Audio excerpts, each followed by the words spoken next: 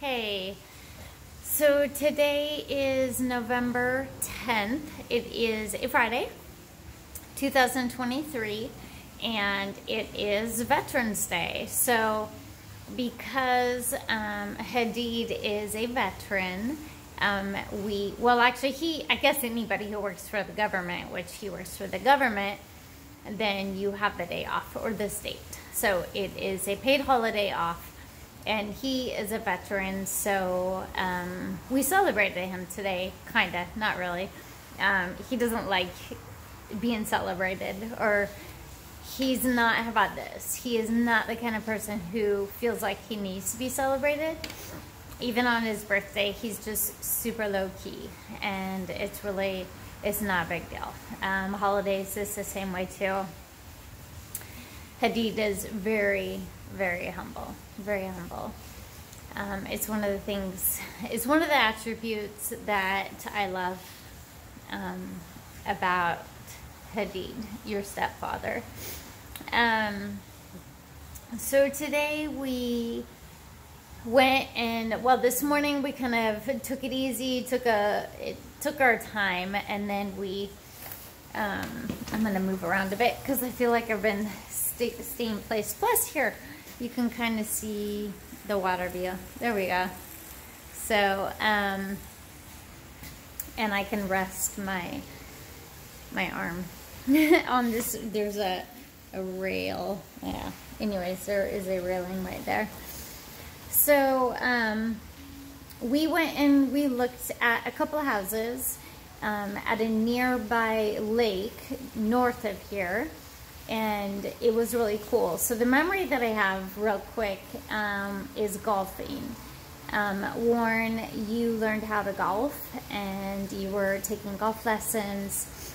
And I just got done going through some pictures, and then we went to a home today that was on a lake and a golf course. So it made me think about those memories, and you were good. Warren, you were really good at golf, even though you hardly, I think we did maybe 1 or 2 summers of golf lessons. I can't remember. Oh, and you can see I'm wearing a coat. It's actually cold today. But, Warren, yeah, you were able to take some golf lessons, and you were actually on a golf team, I think the 2nd or 3rd year. So maybe you took lessons 2 years, and then the 3rd year we did, like, you were on a team, which was like a recreational team. And I really enjoyed watching you play golf, considering my dad was a fanatic, and my mom and dad had built a home on a golf course, so it was kind of their life. Your grandfather, Grandpa Sojourno. So that was kind of special to see that you got involved in golf and that you were good at it. You were actually really good, considering your age and considering we started you older than most of the other kids on your golf team.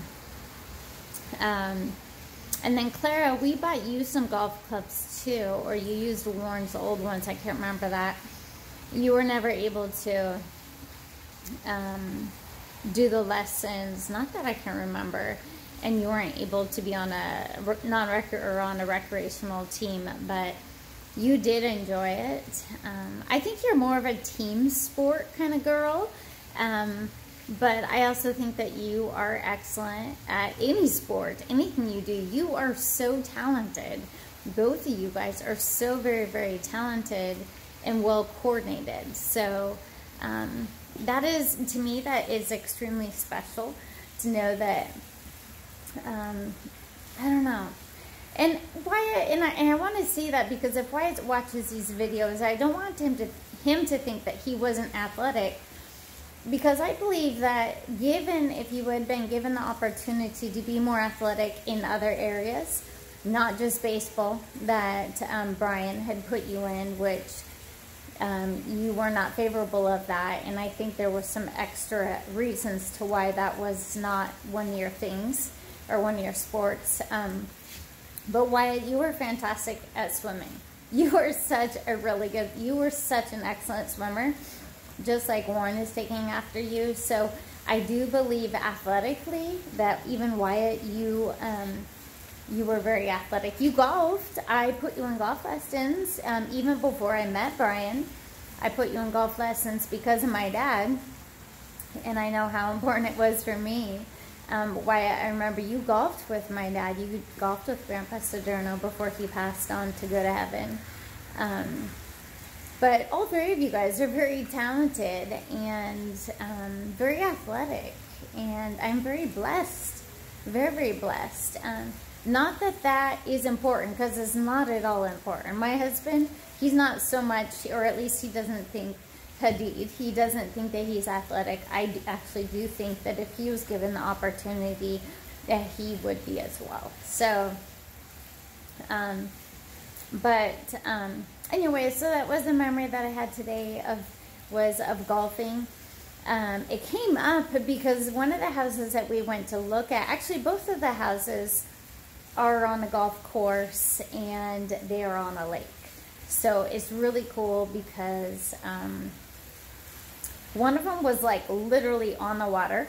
So you could push off your boat. You could do pontoon boats on this lake, paddleboard, kayak, whatever. And it was literally on the lake. It wasn't as big as the second home. The second home was about 600 square, I think it was about 600 square feet bigger. More open, more laid out. The first home was custom home, beautiful home. But a little more, well, it felt small. And then the second one is very open. It was actually also a custom home and beautiful. And it also has a water view, but it wasn't right on the water. So it was across the street, and it would be off of the front patio. The driveway, it was cool. At the second home, the driveway was actually a circle driveway. So it was a round driveway that you pull in and can drive all the way through to the other side. So that was really cool. Yeah, trying to think of anything else special about it. The second home, every bedroom, including the master, was an ensuite, meaning every bedroom had its own bathroom, which was really cool.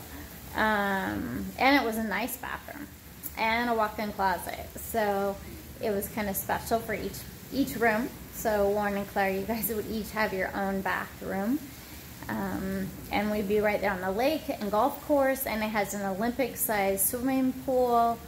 It was just a perfectly, I mean, the entire area was awesome. It was so beautiful with these tall, super, super tall, mature trees in the neighborhood. So that was really cool. It was something that it's kind of important to me. I don't necessarily want to be in a neighborhood that has homes stacked on each other like dominoes. And I don't really want to see, so I don't like the homes that are close together. I would deal with it if it had like water access, which one of them did, but I'd prefer, and it had trees all around. But I definitely like the open life, and I think that's because the home that you guys grew up in when you were younger, it was on 3/4 of an acre, and we didn't have neighbors super close to us. So that's kind of something I really cherish. I like having that open space, but yeah, I love having a community where we can be together and get together with friends in the neighborhood, although we didn't necessarily do that as often. The one on Barley Corn in Bend, Oregon. So let's see here, what else? That's about it for the day. I'm keeping this video under 10 minutes. That's awesome. That is so awesome. Well, it's at 9.5, so maybe not, but I just want to remind you guys how amazing you are, that you're overcomers. And despite our situation, God sees you. God knows you. Again, I want to remind you that there is nothing that I'm doing or not doing to keep myself from you guys. I have done and I continue to do everything that I can to be in contact with you.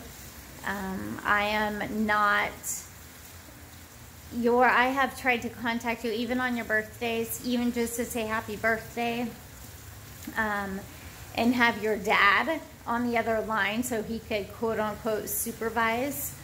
I'm sorry, your biological dad on the other line so that he could supervise the call. And he hasn't even allowed me to call you guys to wish you a happy birthday.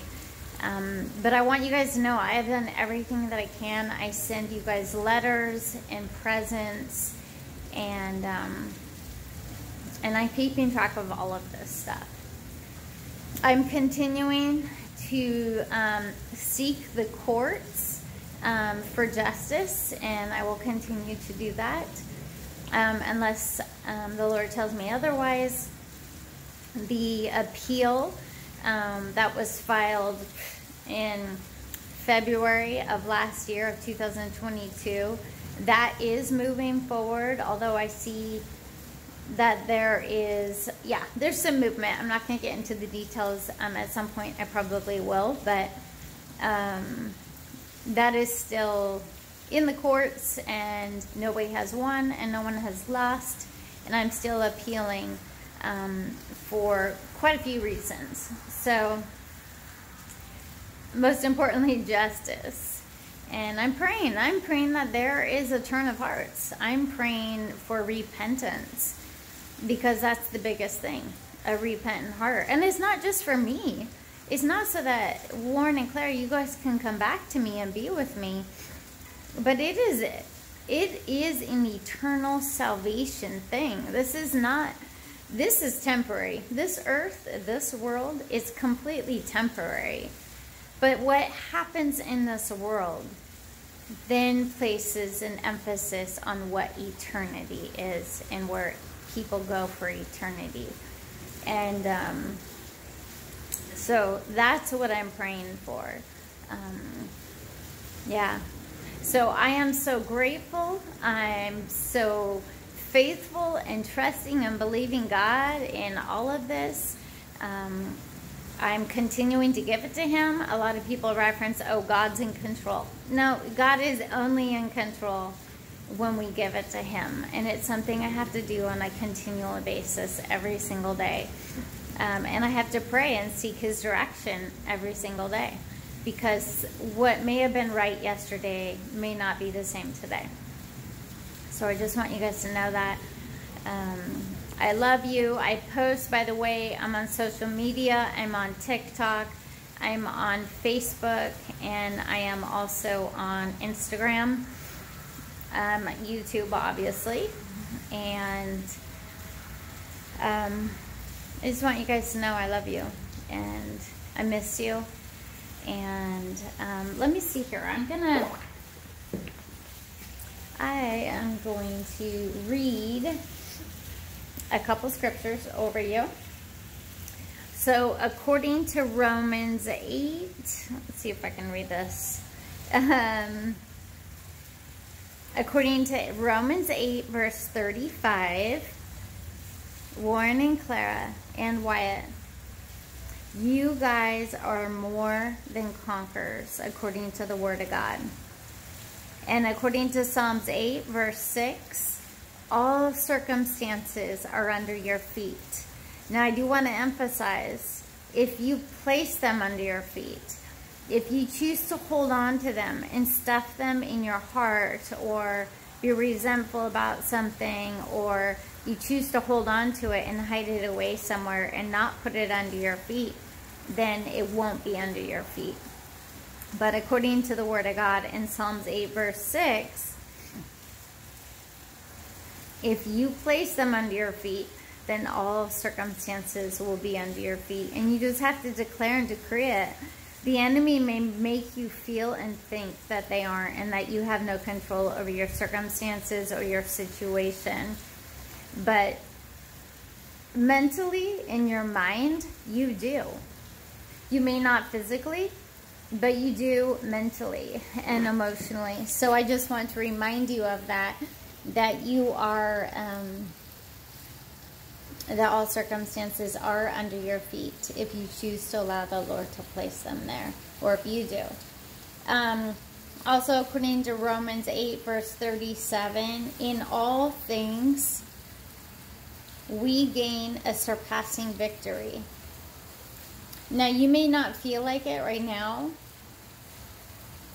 because the enemy will make you think, well, yeah, you're not in a victory. You can't even see your mom. You can't even talk to your mom. But you need to remember, it's all of perspective. It's all of what you think or what you say. And so if you can declare to yourself, Lord Jesus, in all things I gain a surpassing victory. Just keep saying that. And God is going to come through. I promise you. He's going to come through. And then the verse continues in 2 Corinthians 2, verse 14. And in all things, God leads me to triumph in Christ. So you are triumphing in Christ Jesus, not on your own, not on your own works. But if you give it to Jesus and just say, Jesus, you got this. I don't feel like I'm triumphing. I don't feel like I have a victory.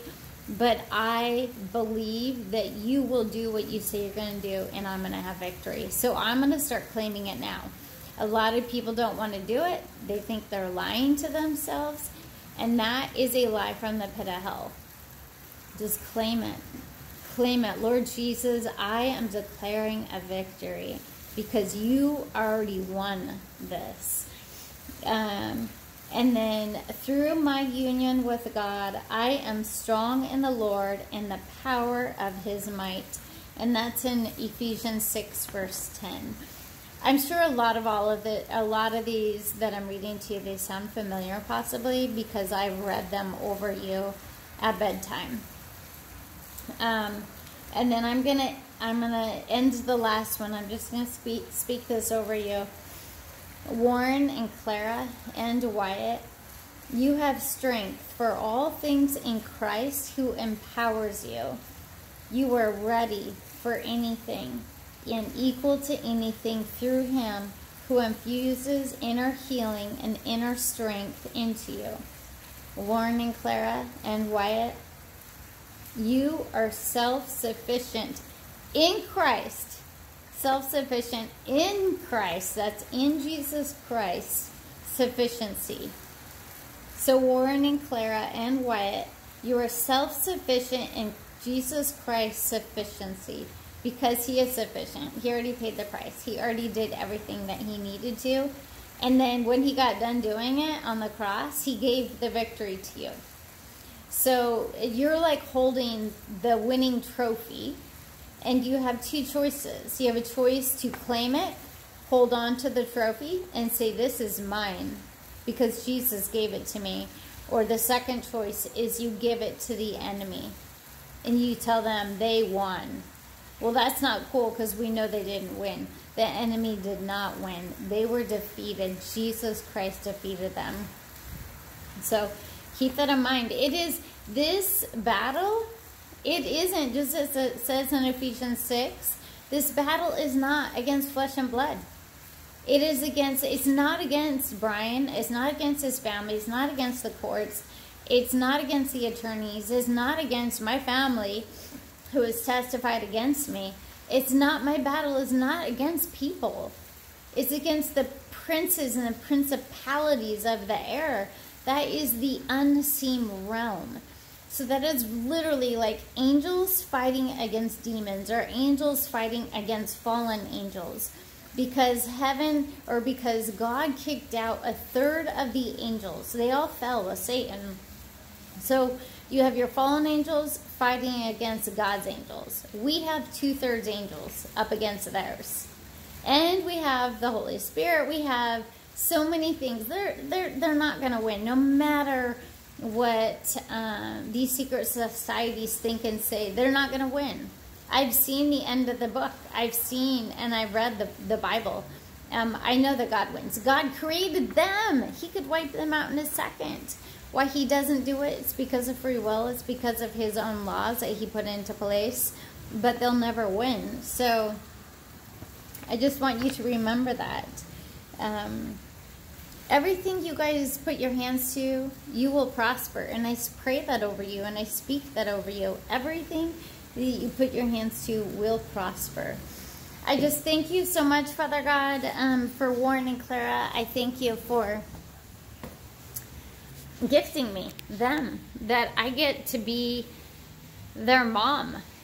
That I thank you for giving me the strength and the sufficiency in Jesus Christ to do this. Thank you, Lord, for my kids. Thank you for your hedge of protection, the Spirit of the living God that is upon them. Thank you for showing them your ways and for building their strength and their identity and their authority as a child of God. And thank you, Lord, for continuing to pour in hope. Increase their hope in the Lord, their hope in Jesus Christ. Lord, not the hope in this world, not even the hope in me, God, but their hope in Jesus Christ, to know that you will make all things new. I thank you for that, Lord, including my relationship with them, and that it will be redeemed. My whole family, my kids. Lord, I thank you for Warren and Clara, and I thank you for building their strength, their courage, their perseverance. Lord, thank you that you are showing them how to persevere until the very end, and to never stop, never quit, and never give up. I thank you, Father God. In your heavenly name, Jesus Christ, amen. I love you, Warren and Clara. I miss you guys so much. So much. I love you. God bless you. And I will see you tomorrow. Bye. I love you.